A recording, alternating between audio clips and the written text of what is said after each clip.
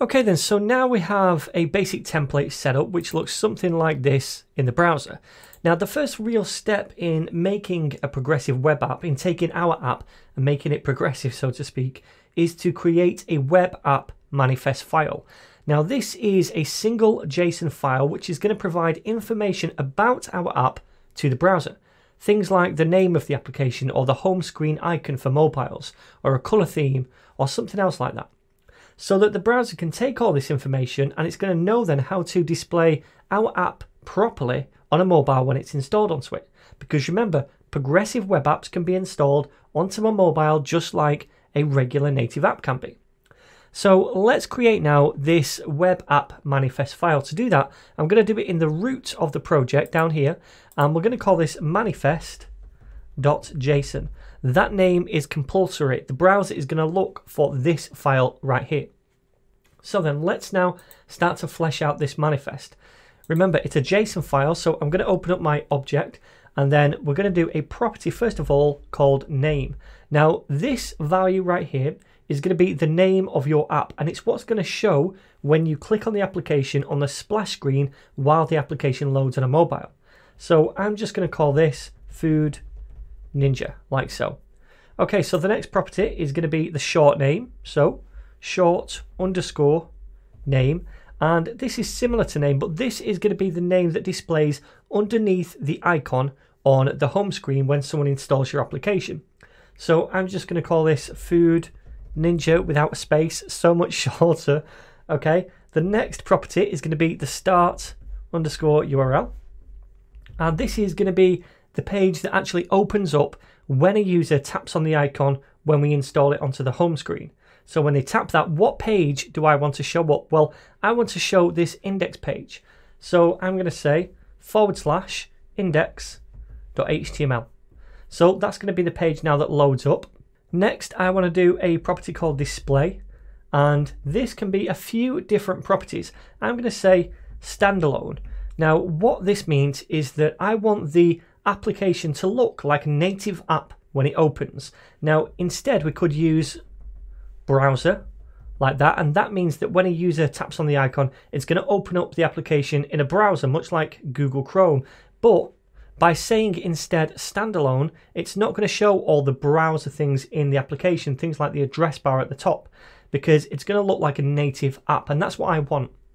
So the next property is going to be the background color. So background underscore color, and this is going to be a hex code, which I'm just going to write out. It's FFE9D2. That's like an orangey color. So then this is going to be the background of the splash screen when we first load the application up. The next thing I'm going to do is another one called theme color. So theme underscore color. And again, this is going to be a hex code, which I'm just going to type in. So FFE1C4, a similar orange color. And this is going to colorize the little bar at the top of the application. So just a nice little extra to make it look a little more like a native app. Then the next property I'm going to do is going to be the orientation. So orientation, and this is going to dictate in what orientation your app opens. So I'm going to say portrait - primary, which means it's going to open up in portrait mode. Then I want to do a property called icons. Now this is going to be an array of objects, and each object represents a different icon. Now we're going to provide several different icons in this array, and the idea is that depending on the device that you're installing the app on, then it's going to use a different sized icon. So the iPhone might use one particular icon, the iPad something else, a Nexus something else, a Samsung something else, etc. So it's always a good idea to provide several different size icons. Now I've already created these icons. I've already placed them inside my image folder, inside another folder called icons down here. So you can see I've got loads of different sizes here, 72 by 72, 96, 128, 144, etc., increasing in size. And if I click on one of these, we can see this is what the icon looks like right here. So if you want to get these, you can just go to my GitHub repo over here, make sure you choose the lesson 3 branch and go to image, and icons, and you'll be able to see all of these different icons right here. If you want to create your own icons, make sure you at least make them in these different sizes as a bare minimum. You can do more sizes. I've just done these sizes for now. Okay, so that when we open it up on a different device, the device can choose the size that it's nearest to, that it needs for that device, and use that. So you can just click on each one of these and right click and save each one separately, or you could instead go to clone or download on branch 3, lesson 3, and download the zip to download the code for all of this lesson.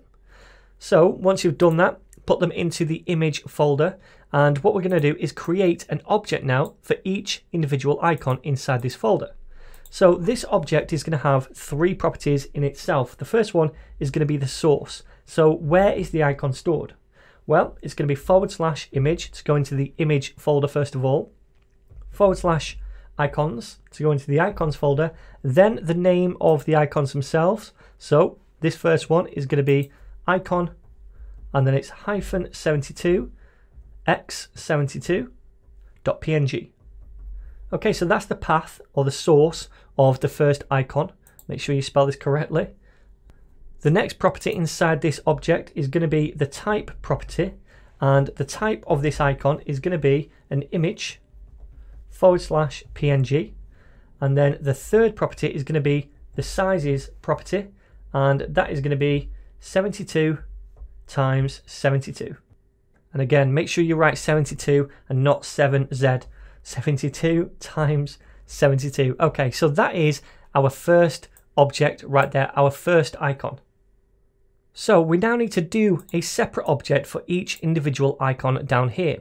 So what I'm going to do is write these out, but I'm going to speed it up in the editing so that you don't have to watch me write every single one out from scratch.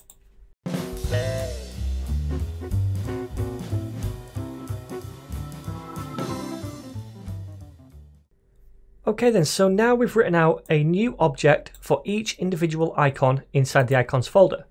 So this is all done now. The next thing we need to do is link to this manifest.json file from our different HTML files.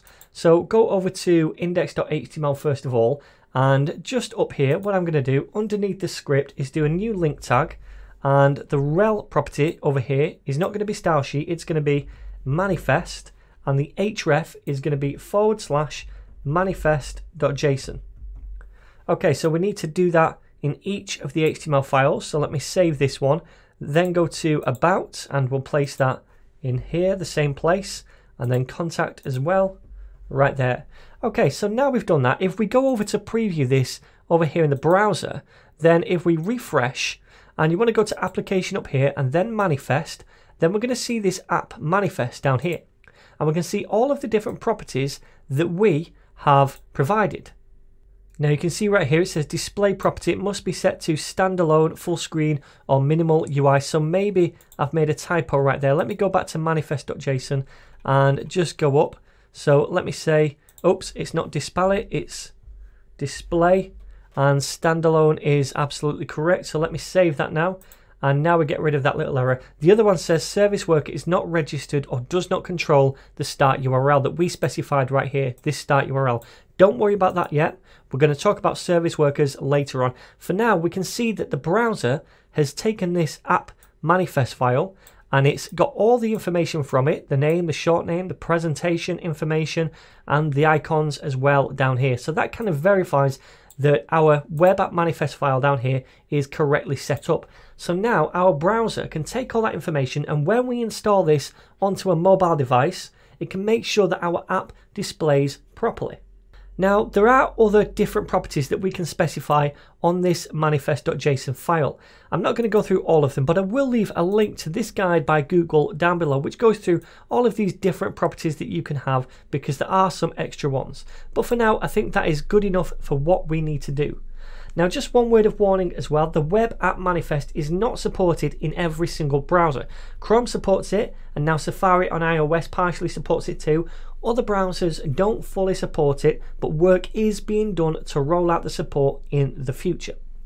But anyway, now we've taken our first step in turning our regular web app into a progressive web app. In the next video, what I want to do is show you how we can preview this on an Android emulator on our computer and install this onto the home screen.